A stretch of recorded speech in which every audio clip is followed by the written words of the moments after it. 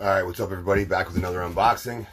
Gotta make it clear though, I only do unboxings for shoes that come in the mail. So anything that I get in person or any specialty shop that I go to, I do not put those up. Just because they don't come in I'm not doing an unboxing. They come in a box, but you know. Yo, check out the authentic Patrick Ewing I just got. Just came in the mail. This is amazing. Let me just move this into the list. Fully stitched. Absolutely amazing. Gorgeous. Alright. Anyway, I'm going to move through this real quick. As always, I don't like to take a long time. Just quick and easy and to the point. So, let me pop this open real quick.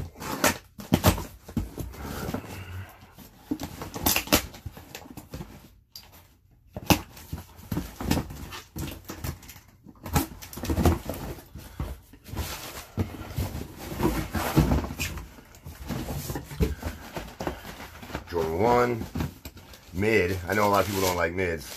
I think these shoes are dope.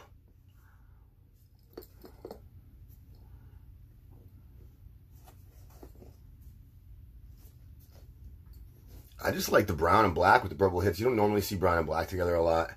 And the purple with it, I think it looks, it pops. It looks good together. Not the greatest leather of everything, you know? It's pretty much mid-level leather. Definitely the toe box is going to go quick, you know? But they're beautiful, though. I love these things. These things are great. I think I got them for like 90 bucks. Easy steal. Yeah, I love them. That's all I got to say. I don't know. They're simple to the point. They're not very expensive, but they're dope. Any Jordan 1 you're going to do good with. These will look good with all jeans.